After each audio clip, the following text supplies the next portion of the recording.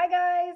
So we are going to continue our read aloud, A Tangle of Knots today.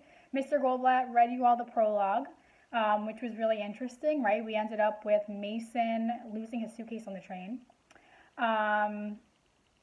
So moving along, we're going to read chapter 1 today. And as we turn from the prologue, we see the next page looks like this. 53 years later. So we have a big jump in time. And then as we continue to flip, we see a nice recipe, Miss Mallory's peach cake. It says a cake that's sweet, simple, and hard to dislike. So then the next couple of pages are the actual recipe for the cake, right? So it's just a recipe. There's nothing special about it, but yeah, it has some ingredients are butter, eggs, canned peaches, baking soda, cinnamon, salt, all the regular stuff you would put in a cake, right? And the actual beginning of the chapter starts with chapter 1, Katie. Okay, so let's continue to read. And let's see if we can make any connections between the prologue and this. We might not be able to yet, but we'll see. Okay, so Miss Mallory's home for lost girls in Poughkeepsie, New York, was technically an orphanage, but there were hardly ever any orphans there. In fact, most days, if you peeked inside the window, you would see only one orphan, all by herself, but hardly lonely, standing on her tiptoes at the kitchen counter, baking a cake. Cadence, that was her name. She was standing there now, Katie, deciding what to add to her bowl of batter. If you squinted through the window, you could just make her out from the chin up. Katie was barely a wisp of a thing. You'd see the shiny crow-black hair that hung smooth as paper from the top of her head to the bottoms of her earlobes. And you'd see the petite, pixie-ish, Miss Mallory calls them, features of her face. Tiny nose, tiny mouth, tiny ears. Katie's eyes, however, those were large in comparison to the rest of her. Large and dark and round, and set just so on a face, the color of a leaf that has clung too close to its tree. See some nice figurative language here. I'm going to read that line again. Large and dark and round, and set just so on a face, the color of a leaf that has clung too long to its tree. Flour, sugar, butter, eggs. Katie studied the bowl in front of her. She closed her eyes, digging into the furthest reaches of her brain to figure out what would be the perfect addition to her cake. At last, her thick black lashes fluttered open. She had it. Cinnamon. She would make a cinnamon cake. No one knew exactly when Katie's talent for baking had first emerged. I'm going to stop for a second. So in the prologue, you guys are going to have a PDF version of the text so that you can actually look at the words, but you're going to notice that every time you see the word talented, it's with a capital T. So I want you guys to stop and think when you see that and try to determine why the author might have chosen to make the T in talented capital, like in the middle of a sentence. Okay. So it says, no one knew exactly when Katie's talent for baking had first emerged, just as no one knew exactly where she had come from. But one thing was certain. Katie was a talented baker. She could bake anything really. Pies, muffins, bread, casseroles, even the perfect pizza if she put her mind to it. Oops.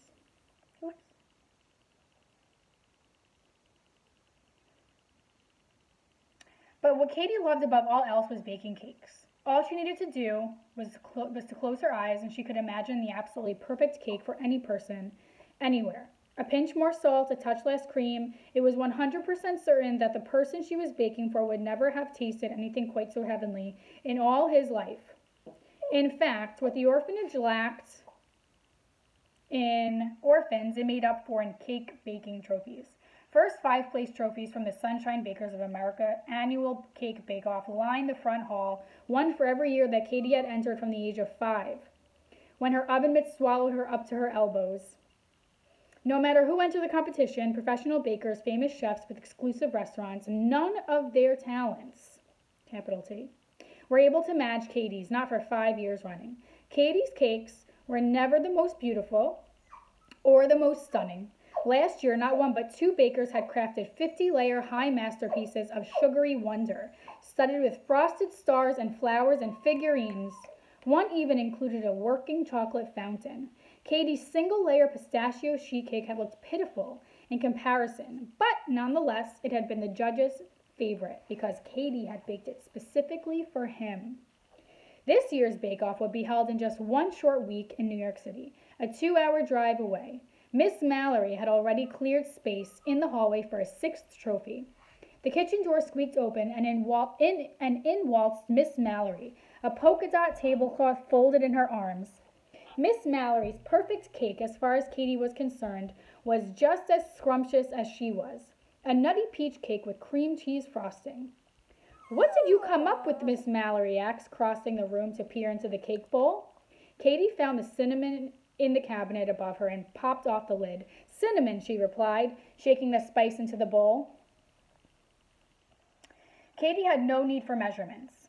A cinnamon cake 3 layers high. Miss Mallory took a deep breath of pleasure. "And the frosting?"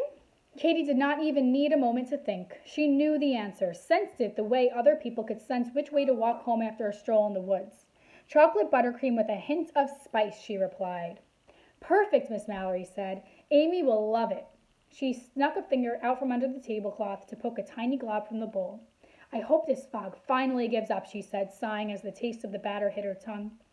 Katie had been so intent on her baking that she hadn't even noticed the haze. She peered out the window. Out on the lawn, the thick mist obscured all but the legs of the picnic table, and puddles speckled the steps to the porch. It had been foggy the morning Katie was brought to Miss Mallory's, too.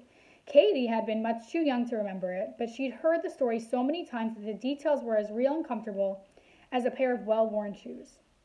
The damp smell of the dew outside, the mystery novel Miss Mallory had been reading when she heard the knock at the door, and most especially Miss Mallory's surprise at the arrival. "I'd never seen a baby so small," Miss Mallory always told her, "and with such a remarkable head of hair. There was a braid woven into it." Here Miss Mallory would trace the plaits across Katie's scalp, making Katie's skin tingle delightfully. "It was the most intricate braid I've ever seen, twisted in and about and around itself like a crown. Whoever gave you that braid was talented indeed." And again we see talented with a capital T. Miss Mallory snuck one more fingerful of batter from the bowl. "Perhaps we should move the party inside today," she suggested. "But adoption day parties are always outside," Katie protested, slapping Miss Mallory's hand away playfully. There wasn't much consistency in the life of an orphan, new housemates coming and going like waves on a shore. But adoption day parties were always the same. Adoption day parties took place outside with presents and card games. It was difficult to play other sorts of games with so few people about. And a cake baked